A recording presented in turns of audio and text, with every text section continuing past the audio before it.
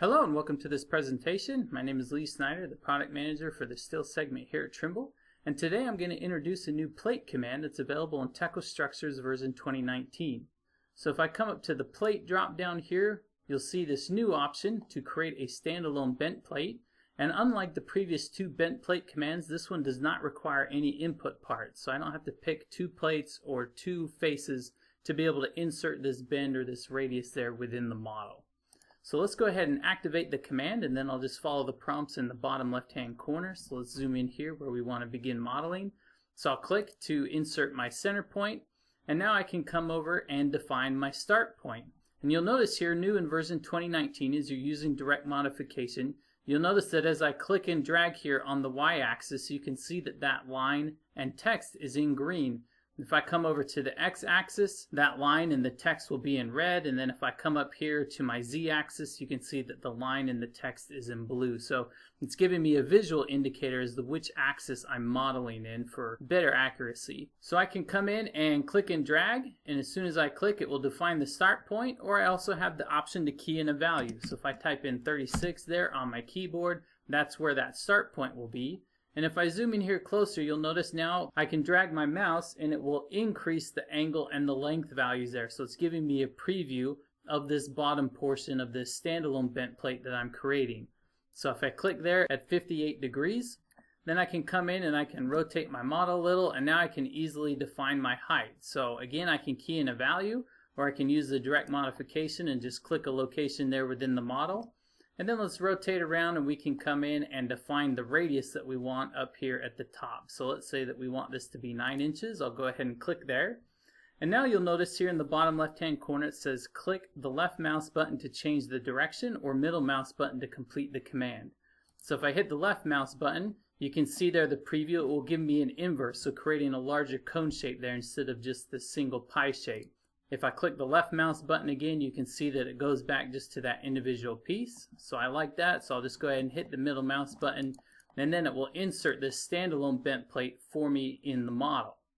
And now with direct modification on, I can come in and I can begin modifying this shape. So if I click on this 3-foot value here, I could come in and change that to 24, for example. If I wanted to modify up here and change this down to 6, I could do that, or I could bump that up to 12 inches. I can come in and modify the height. So if I wanted to make this taller, let's say that we push this up to 3 feet, I can do that. Or again, I can come in and change that back down to the 2 feet as the original shape that we were working on. Now another thing that I can do with the direct modification is I can grab the edge and I can begin clicking and dragging, and you can see the angular values that are changing there on screen. So I can do that. Or I can come in just like everything else and key in a value. So let's say we want to make that 90 degrees. So I'll punch that in, and now I have that shape. If we zoom in here a little closer, you'll notice that at the top and the bottom I have this extra handle in between my 2 points that I can click and drag and begin modifying further the geometry of the shape. So let me rotate my model here, and I can click this node and we'll just drag this down. Let's say that we want to take this down to 8 inches, then I can just release that, and then now it's modified that shape, and now I have 2 additional handles in between there that I can click and drag if I need to do further modification to that shape. And then one of the nice things about this is, of course, we're able to create an unfolded drawing of this. So let's go ahead and create that drawing. Currently I'm using the US Imperial environment. I'm going to use the bent plate settings, which will automatically create the unfolded shape of this plate. And to make this easier to read, I'll just hit B on my keyboard there so we can see this more clearly. So here I have the shape that's defined. You can see that I have my radius values, my bend angle that's identified there. There in the dotted line, you can see that's where the bend location is. And then of course, if I wanted to create just a regular isometric view, I could do that using my traditional drawing settings. So let's go ahead and close and save this. And now let's look at a real-world scenario where we would use this standalone bent plate command. So I received this image a while ago from one of our customers where they wanted to define the individual seams and break this up into individual plates to create this hopper. And so we can use this standalone bent plate to create these types of shapes. So let's go ahead and build that over here. So let's go ahead again and let's activate our standalone bent plate command. I'll define my center point, then I can come up and define my radius, and then I can drag this around, or I can just key in the value. So let's just go ahead and make this at 90 degrees, and I'll click there.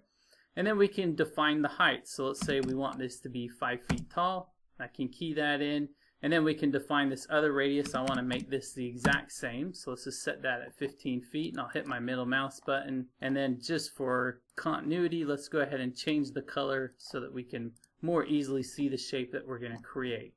So here I have the standalone bend plate that's been created. If I want, I can come in here and I can copy rotate this around. So let's just choose my center rotation point, how many copies we want. Let's define the angle of rotation at 90. Go ahead and click copy. And now using this bent plate command, I can define where I want these seams of these plates to be. And then as I click on these, of course, I can come in and modify any of the values that I want. So let's go ahead and continue on. So let's change the color of these plates. Let's go ahead and make this a different color of blue. Now what we can do is begin that upper portion. So let's start our work point up 5 feet. Then we'll come over and we'll set the radius to be the same at that 15 feet. Drag this over. Again, we can make this 90, so I'll just key that in. Go ahead and click there. We can define the height. So let's go ahead and make the height at 15 feet. And then this top radius portion, we can set this to be something a little smaller. So let's go ahead and set that to be 8 feet. Hit the middle mouse button. And now I have this plate in here created for me. And then I can do the same thing. So let's go ahead and right click, copy, rotate. We have the same center point at 90 degrees. We'll just copy that around. And then if I want, I can move these plates so that the seams aren't lined up. So let's go ahead and grab these top ones and let's move, rotate, change my representation. There's my center point, and let's just offset these by 15 degrees, for example. All right. So now, if I change back my representation, we can see these seams are not overlapping anymore. And then due to time, what I've done to complete the rest of the hoppers, I've just wrapped up the rest of that information into a custom component. So I can just activate that command, click to insert, and then I have that shape similar to what was shown there in the image that we were originally looking at. So let's go ahead and create an unfolded drawing so we can see the cutout here in that plate. So let's go ahead and create a single part drawing of that one plate. I'll open up the document manager so we can open up the drawing. And here we can see the geometry of the plate. We can see the opening that's there. So if you needed to use this to create a wraparound template, you'd be able to do that with this new powerful command.